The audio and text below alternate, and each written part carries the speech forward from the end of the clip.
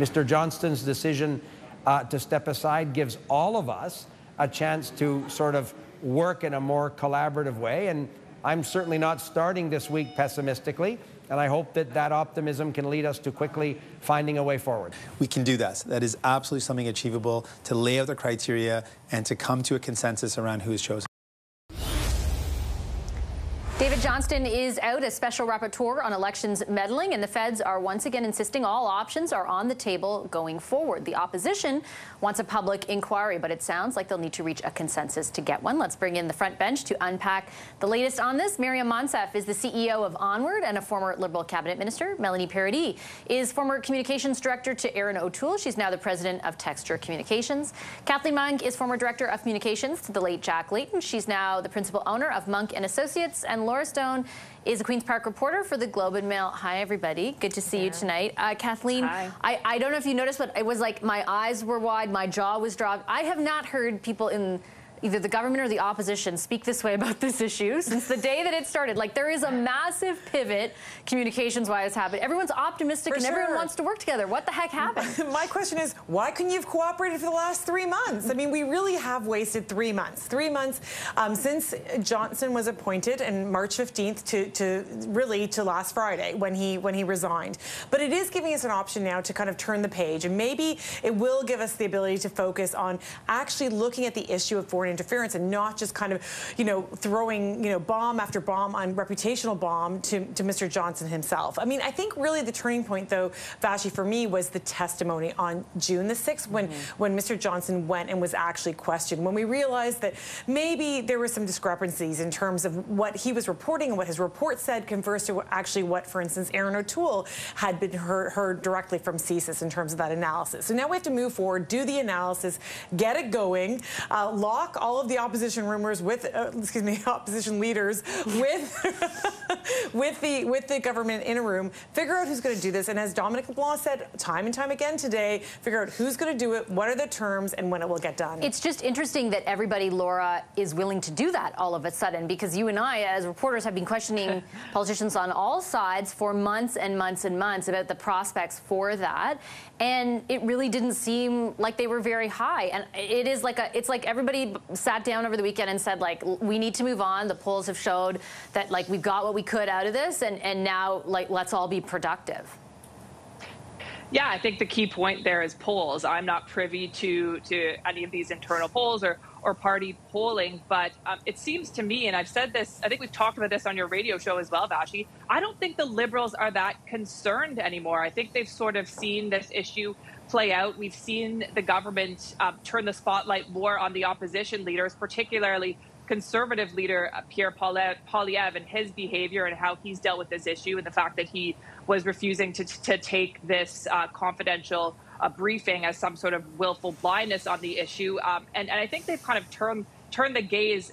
It's not necessarily just about them anymore, and they've broadened it out. I mean, yes, they're willing to work together in theory, but it sounds like the Liberals here are playing a bit of a game of chicken with the opposition, saying, oh, you think it's so easy to just start a public inquiry on this highly sensitive issue, and which documents are going to be made public, and which person, if David Johnston wasn't good enough for you, who are you three going to agree on to do this process, and how long will it take? What are the terms? So, while they all are kind of playing well with others on your show and maybe what they're saying, I think the Liberals have sort of seen here, okay, maybe it's not resonating beyond certain party groups. We have people, on all sides of the spectrum who are taking this very seriously. Canadians are maybe aware of the issue, but maybe it's not really penetrating in the way as we head into summer break, economic issues are at the forefront. Maybe the Liberals here just don't seem as concerned about this issue as maybe they did a couple of months ago. I think that I think you could say, even in the way, though, Pierre Poilievre responded yesterday to the calls, or sort of whatever you want to call it, from the government, Miriam, that the opposition, particularly the Conservatives, are, want to pivot as well. Like, he was not sort of taking the bait and saying, we'd never agree on anything. He's like, I want to cooperate, sure, I'll get into the discussion, which again sort of diffuses how highly political it's all been. Well, yeah, certainly this issue took up a lot of political oxygen, and the opposition got their way. It's now going to be interesting to see the level of seriousness that we're going to see from the opposition, particularly Mr. Poilievre, as Laura said.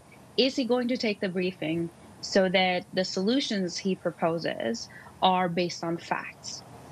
And moving forward, will the opposition focus more on results that protect the integrity of our elections, that address foreign interference, or will there continue to be disagreements about process?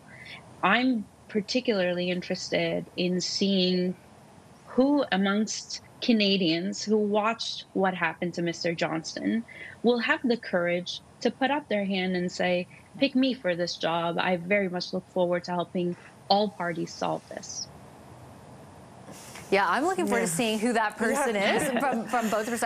I think Melanie, that similar questions can be asked of the opposition. I mean, sorry, of the government, right? I think everybody at this point is like, what are you willing to do to produce results, to fill legislative gaps that have already, like, so much stuff has already been identified, and what will the process look like? I think the one sort of encouraging thing today that we heard is, like, Minister LeBlanc say this isn't going to be weeks down the road, days or a week, and we'll have some sort of conclusion. I think they need to make good on that to keep sort of quelling the politics around this. Absolutely, but ideally the person that they agree to appoint next is a judge, and that this is in a public inquiry.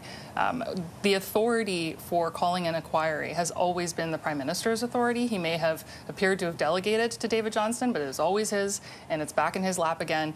It's up to him to decide whether to call an inquiry or not. I hope that he does. But to your point, it's really important that we get the ball in motion in terms of trying to resolve matters of foreign interference before the next election, which I'm concerned there could be one called as soon as the fall. And if we haven't started to make progress on any of this, then we could end up in a situation where we have to go to the polls and Canadians still don't know whether foreign interference is having a significant impact on our democratic processes or not. And we need to rectify that right away. Do you think it lasts, Kathleen, the sort of political goodwill? I think, I just want to comment on something Laura said. They're smart. The Liberals are smart to kind of push this back on the opposition. It's a great move by them, but they're going to have to actually take the medicine. They're going to have to get this solved within the next 2 weeks before the Parliament rises. So when LeBlanc says 10 days, I actually believe him. I think that he'll actually have to appoint somebody soon. The government will have to appoint somebody soon, and hopefully we'll actually see some action before September and Parliament resumes. To kind of jump off of both Melanie and Kathleen's points, Laura, is there, and I think I said it this way to the minister yesterday, is there any world in which a public inquiry doesn't happen? It's the same political question we've been asking for a long time, but now even from a pragmatic perspective, is there any other option? I don't want to say no, because I think we've seen this really drag out in ways we didn't expect. So I think it's all signs point to a public inquiry. Could I say with absolute certainty on your television show right now that it will be a public inquiry? I cannot, because the Liberals can't even say that, right? They're not being definitive at the moment. They're looking to the opposition to work with them and come up with this. But I think, kind of another interesting angle too is, are we just focusing on China? Are we looking at other countries? How far back are we going? So, this is really complex. But also, again, all sides point to public inquiry. I can't say for sure that that's what's going to happen.